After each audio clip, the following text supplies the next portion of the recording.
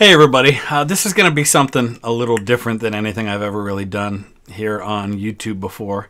It never really seemed like the right thing to do for my history channel, but this seems like the kind of place to share this story. I've never really shared my full story before when it comes to a big part of who I am, and that's the story of finding out who my father was. It's going to take a little while, so bear with me. And my purpose in sharing this story is not to ask anybody to feel sorry for me or to have sympathy for me, because there's nothing to feel sorry for. I've had an amazing life so far. I have an amazing family, and I wouldn't trade the family that I have for anything. So I'm very content with my life, and I don't share this for any of those reasons other than to give some people hope, first of all, and maybe to let some people know that maybe you're not alone if you've had a similar story to mine. So here we go. This is my story.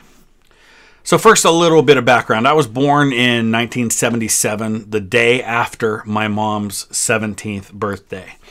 By the time my mom was 20 years old, she had remarried to the man who was my stepfather, Dave, who from my earliest memories had always been my father. I called him Dad. I didn't know any different. I thought he was my dad. I had no reason to think he wasn't. I had his last name and everything. It was only as I got a little bit older, and I think I was 7 or 8 years old, and I wondered why he was listed as stepfather on some intake forms for a hospital visit that I made. And I started to realize that something was a little different for me than for my sister, who was Dave's daughter. When I was 8 years old, my mom left, and I went to live with my maternal grandparents. And so I never really had an opportunity to have a conversation with my mom about my background, about my parentage. My grandparents were only in their 30s when I was born. My grandma was 34, my grandpa was 38, and so most people that I knew called my grandparents my mom and dad, and I never corrected them because as far as I was concerned, that's who they were. They were my parents. My uncles were my brothers. My youngest uncle, the one who just passed away last fall, was only 6 years older than me. It was my senior year of high school, when I was 17 years old, that I began what has become a lifelong obsession for me, which is the study of my family history. And by this point, my mom had actually moved back home to Ohio, and so it wasn't long before this combination of my mom back at home and me being interested in my family background that led me to the question, who's my father? And my mom put me off for a few days, but she said, we'll talk about it. And so we sat down and we finally had that talk where she told me the identity of the man that she was sure was my biological father. The crazy part was I knew the guy. I had gotten my first job at 16 at a place called Good and Plenty Pizza, which is right down the street from my house. And the guy that she said was my father was a guy who came in every Wednesday night as a part of this group of guys who were into old cars and stuff like that. And so I knew him. I served him food all the time, and I had no reason to believe that she was making it up or that she was wrong. So I began attempts to contact this guy. At one point, I actually wrote him a letter and sent pictures of him and said, hey, I'm your son. And never heard a thing. A couple years go by, and one night, his eldest son gives me a call.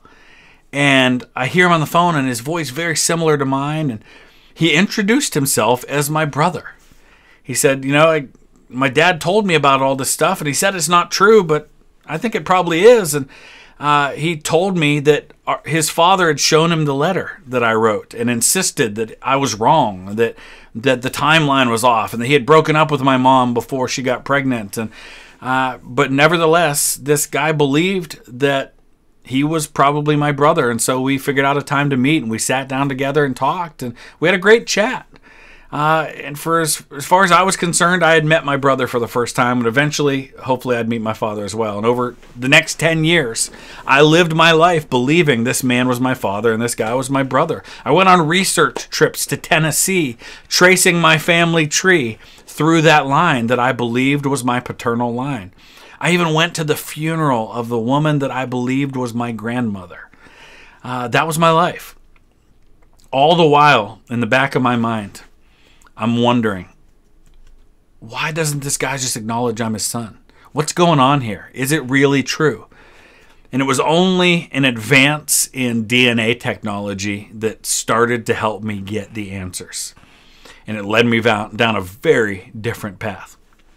About 10 years ago, actually it's been longer than 10 years ago now. It's been, about 15 years ago, Ancestry.com started offering what was called a Y chromosome DNA test. Now, the markers in your Y chromosome DNA are only passed down through the male line. And so that means that my father's father's father has the same Y chromosome DNA that I have. And any other direct male line descendants of that man are going to have the same DNA. So my father's father's father, any other sons and grandsons and great-grandsons, direct male line, are going to have the same Y chromosome. Now, I knew several of the male members of my suspected father's family, and I was good friends with some of them. And so I asked one of my suspected father's male cousins to do a Y chromosome DNA test, and I did one. And we submitted them. They weren't even close. The man could not possibly be my father. So there I was, 30 years old, completely clueless about who the identity of my father was, and honestly, pretty much hopeless that I was ever going to find out. My mom had moved away. Long story that I'll get into another time. I didn't really have an opportunity to talk to her about it.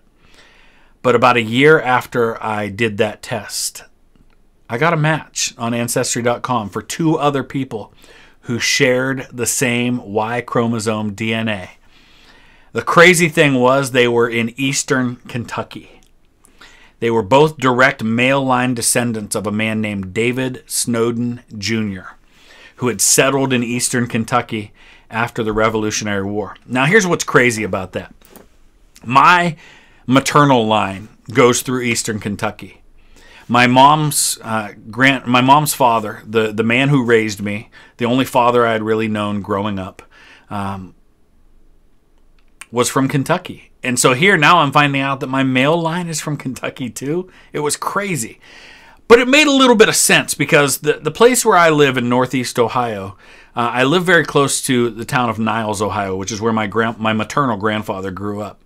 And Niles has a ton of Kentucky roots because there's a fire brick company, the Niles Fire Brick Company, that actively recruited workers from a brickyard in a town called Olive Hill, Kentucky.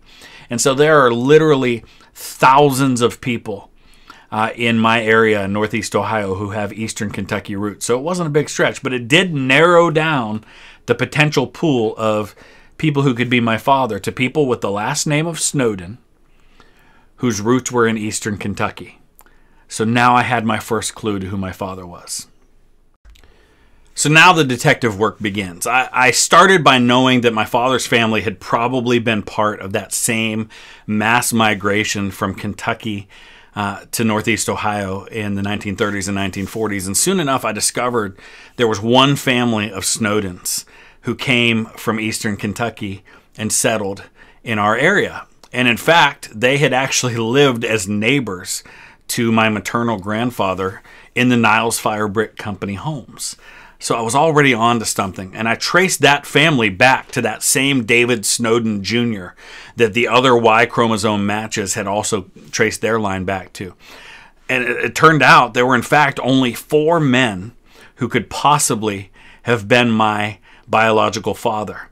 There was a man and his brother who were my grandpa's age, and then the one man had 2 sons who both happened to go to my mom's high school. One was the same age as my mom, and one was a couple years older. So as far as I was concerned, it had to be one of those 2 brothers that went to my mom's high school. So I focused on those 2 sons. So through some internet searching, I found an email address for the older of those 2 brothers.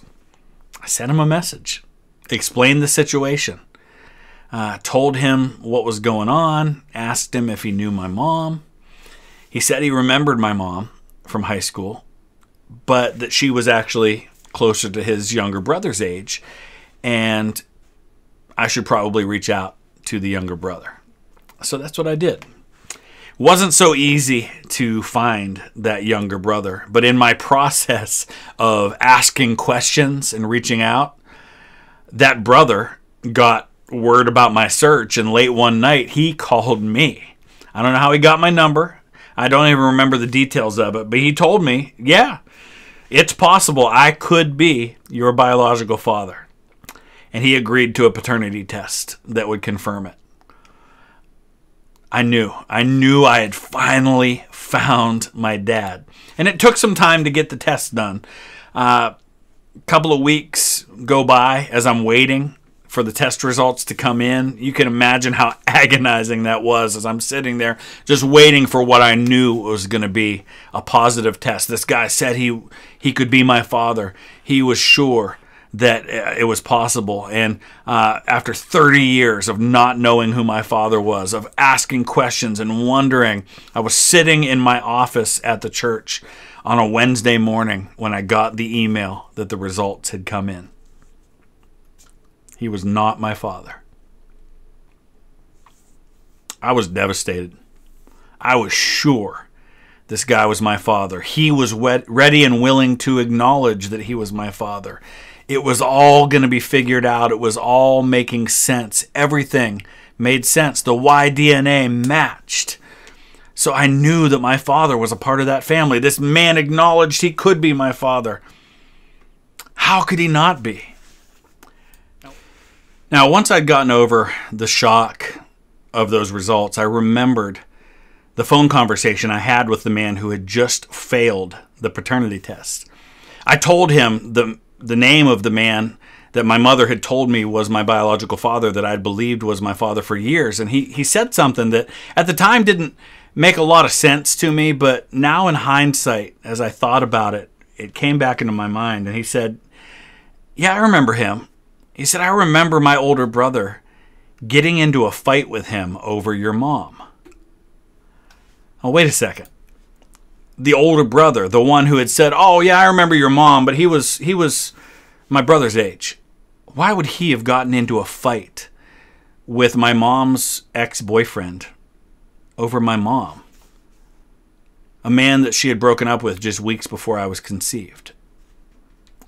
Now it was starting to make a little more sense to me. Maybe it was the older brother, after all. After speaking with my mom, who was, let's just say my mom was less than upfront about her life. Now, this is a story for another day, and I love my mom with all my heart, and I would do anything for her. My mom as a teenager dealt with a lot, and there were some things in her life that are not for me to share, that she went through in her younger time, her younger years, that led her, by the time she was a teenager, to make some really bad choices, let's say. And among those bad choices was a tendency as a teenager to be rather promiscuous, to the point where, well, she wasn't really willing to just be upfront and acknowledge that there was more than one possibility of who could be my father. And I'm not passing judgment on my mother. As I said, I love my mom, and we all make bad decisions when we're teenagers. We all make them as adults. What's done is done, and it's in the past, and I don't hold any of that against her. But she acknowledged, okay, you know what? The older brother's a possibility too. So there it was, back to square one, back to another possibility about who my father was. But the problem, it seemed, was that the older brother wasn't nearly as interested in volunteering to take a paternity test as the younger brother had been, or even acknowledging the possibility that he could be my father. And so my search was stuck. It was at a standstill. There was nowhere to go without him being willing to take that test. And so a few years go by with nothing. No new breakthroughs, no possibilities. But Ancestry DNA started offering a new test, the one that they have to this day. It's called an autosomal DNA test. Now, unlike the Y chromosome DNA test, which only can check your male line directly, autosomal tests can check all of your lines of DNA and can compare that DNA to other people who have taken the test. And based on the shared amount of what are called centimorgans of DNA, which are chains of common DNA. It's a lot to get into. It's all very technical, but it can estimate how closely you are related to another person. And so if you share a certain amount of centimorgans with a person, it can estimate, okay, this person's your aunt or uncle, this person's your half-brother, this person's your full sibling, this person's probably a grandparent, this person's a first cousin once removed, whatever it might be. And so a few years ago, I took an autosomal DNA test, hoping that it would show me some close relatives that would help me narrow down some possibilities. And boy, did I ever find those possibilities. Immediately, I was able to get a better picture of my paternity. Because remember, though always pretty unlikely, there was always the possibility that the man who had taken the paternity test and failed, that his brother could be my father. But his father could also be my father, as could his uncle, his father's brother, since they all also shared Y chromosome DNA with me. But I was very quickly able to rule out the father and uncle of the man who had taken the paternity test, because I started getting all of these matches for people through that man's mother's side as well. And so that meant that not only was I related to the father of these two brothers that went to school with my mom, I was also related to their mother. So now there were only two people on the entire planet who carried the Y DNA that could have been passed down to me as father and son.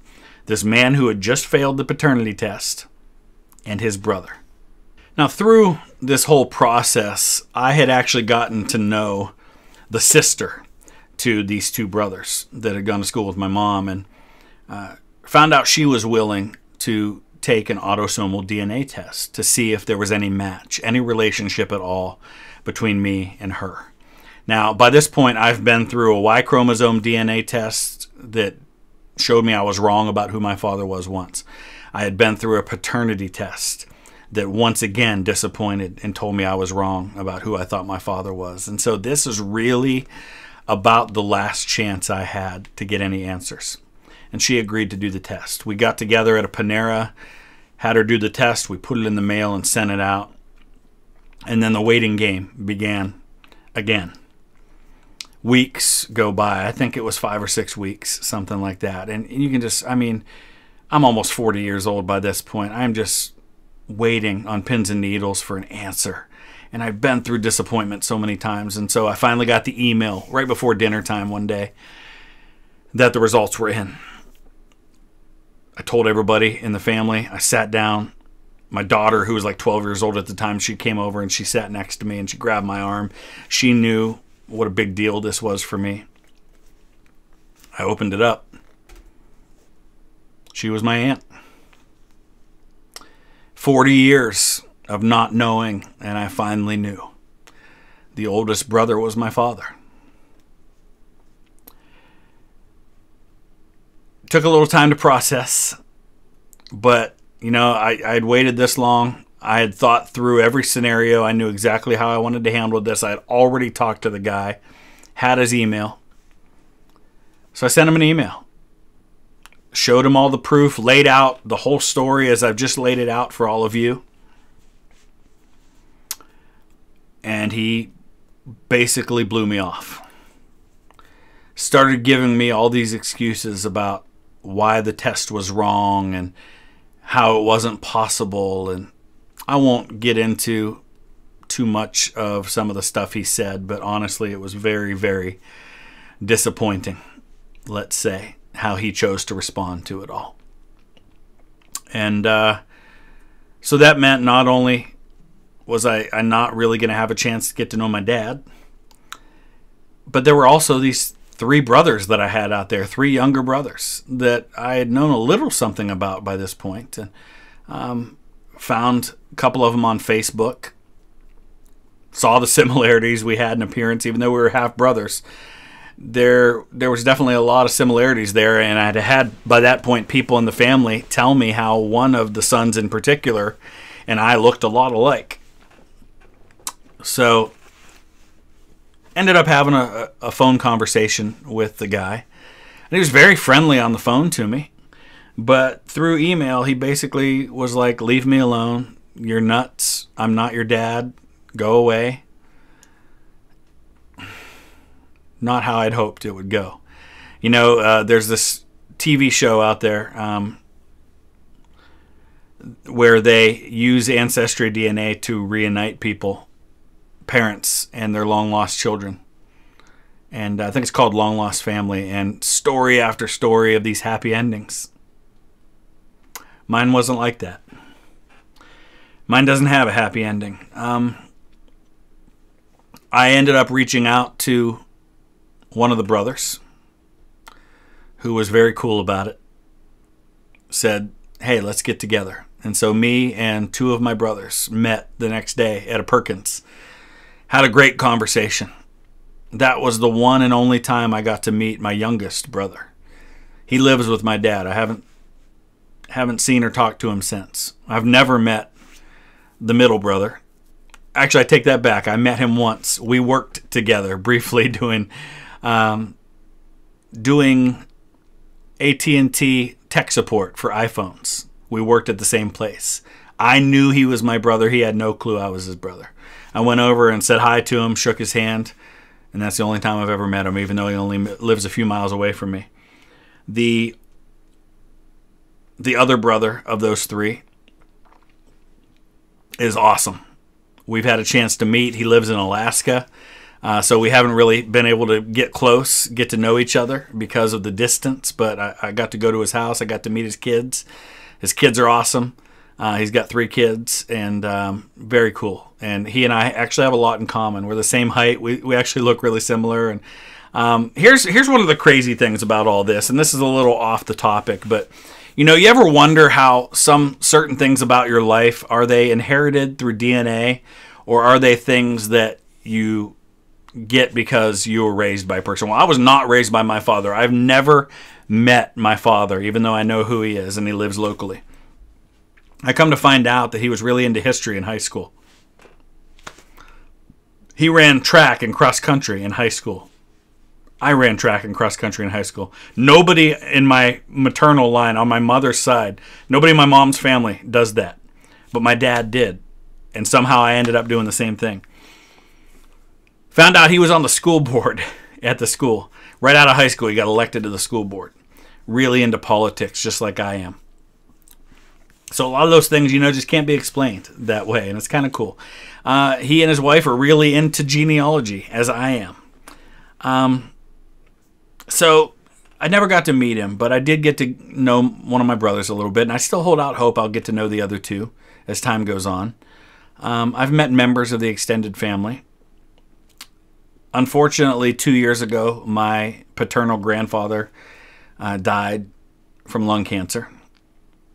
I never got to meet him, and that's been hard for me. It's been hard to know that I was deprived of that relationship and that my paternal grandfather died without ever knowing I existed. My grandma's still alive. I got to meet her once, but she didn't know who I was, and I didn't know for sure at the time if she was my grandmother. I hold out hope that'll change someday, but I'm not optimistic about that. The fact that I've been very open about this whole story, about my story, has rubbed some people in that family the wrong way, including the aunt who did the DNA test, who has since defriended me on Facebook and basically turned her back on me as well because I was so open and honest about the fact that I was a part of that family. I get it. And listen, I don't blame my father for something that happened when he was in high school. The fact that he never knew I existed is also not his fault. That's on my mom. And again, I don't hold her responsible for that. And listen, I don't share any of this to say that, oh, woe is me, I grew up without a dad. I didn't grow up without a dad. My grandfather was the best father I could have asked for. I didn't miss out on anything. I had an amazing family growing up, and I'm so grateful for the family that I have. And I am determined to be the best father that I can be to my children, so they never have to know what it's like to grow up without dad in their life, without a dad who loves them and would do anything for them. So I'm grateful for the opportunity to set that right and to change that story for my kids. I wish it was different. I really do. I wish my dad felt differently about all this. I wish I knew my grandma. I wish that I got to see my brothers more often. I will never stop hoping that changes. It probably won't. And I've accepted that, and I acknowledge that. But here's one of the cool things that has happened because of all of that. Because of my experience, because of the knowledge that I gained in how DNA works, and how to interpret DNA, and how to figure out relationships, and autosomal DNA, and centimorgans, and all that stuff like that, I've had the opportunity twice now to help other people find out who their parents were, their biological parents, because of the knowledge that I gained in my own story. People that I was related to, that I ended up being able to find out exactly who their parents were. And in both of those cases, it went differently. They were able to connect with their parents, and they were able to have the story that I never got. So maybe that's why. Maybe that's why I'm in this position. And if you're in that situation and you've got questions, and you've never been able to figure out who your family is, let me know, and I'll do what I can to help. Even if it's just offering advice, even if it's just letting you know how I dealt with all of this, I want to help. I want to use this thing that's been a negative in my life and turn it into positive for someone else. So I share this story to let you know that it's okay. It's okay to have those questions. It's okay to pursue answers. And be okay with it not turning out the way that you hoped. I'm okay with it. I'm blessed. I'm incredibly blessed. I wouldn't trade my life for anything. Is it perfect? No. Is it the way I wanted it to go? No. And do I still hope it will change? Yeah. And if you're a praying person, I would invite you to pray that those things change in my life, that I have that opportunity to get to know my grandmother, that I have the opportunity to get to know my father. And if it doesn't, I'm okay with that. And I'm going to be the best dad and husband I can possibly be. And I will be forever grateful for the family I have. So thanks for letting me have this chance to share that story with you. And like I said, if you've got questions and you need guidance, reach out to me. vloggingthroughhistory@gmail.com. I'll put my contact info in the link below if you want to reach out. And I'll do all I can to help you out. Thanks for checking this out.